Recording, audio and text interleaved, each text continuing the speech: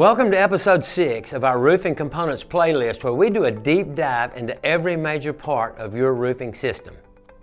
Today we're going to be talking about attic ventilation. So there's a lot of critical information, so let's get to it.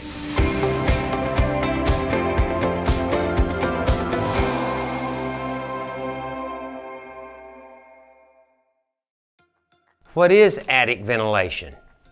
Attic ventilation is the process of getting all of the heat or moisture that's trapped inside your attic ventilated out near the ridge or at the ridge, depending on what type of attic ventilation system that you're using. Now, it's also very important to know that you can only vent out as much air out as you've got coming in. So it's equally as important to have intake ventilation as you have exhaust ventilation. Now, if your attic isn't properly ventilated, a couple of things could happen. The first one being the adhesives in your plywood or the decking over time are going to start dissolving due to the moisture buildup in your attic, and that usually happens in the wintertime when the warm air that escapes through the insulation hits the cool air in your attic, causing condensation. It can also build up over time and start creating a mold problem. Now, in the summertime, you want to get that heat that's trapped in your attic out so it doesn't radiate down through the ceiling, causing your air conditioning to run longer than it actually should. There's two types of ventilation systems for your attic, an active and a passive ventilation system.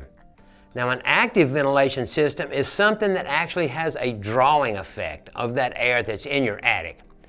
A few examples of this are a power vent or a solar-powered power vent, a turbine vent, or a ridge vent that has a baffle in it, so when the wind blows over it, it pulls the air out of your attic.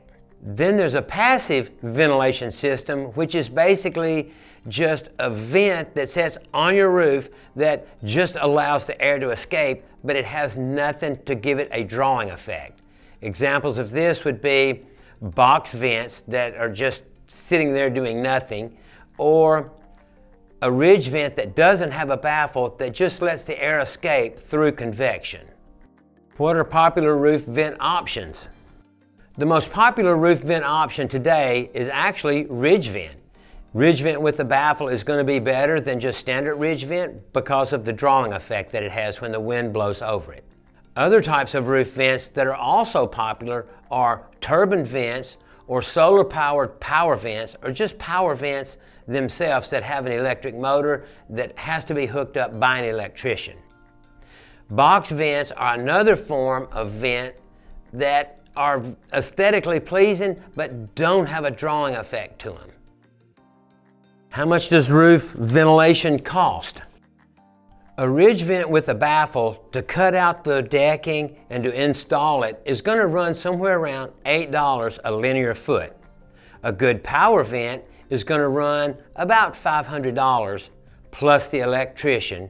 A good solar-powered power vent is going to run somewhere around $800, and a turbine vent would run you $200 installed. Box vents, we install those for around $60 per box vent. Now you know what you need to know about attic ventilation. To continue your roofing education, click on our link below or at the end of this video and watch the next episode, number 7, about roof flashing. I'm Bill Ragan with Bill Ragan Roofing Company. Thanks for watching the Roofing Channel. Remember, like and subscribe so other homeowners like you can be educated before they make their huge purchasing decision. We'll catch you on the next one. Thanks for watching.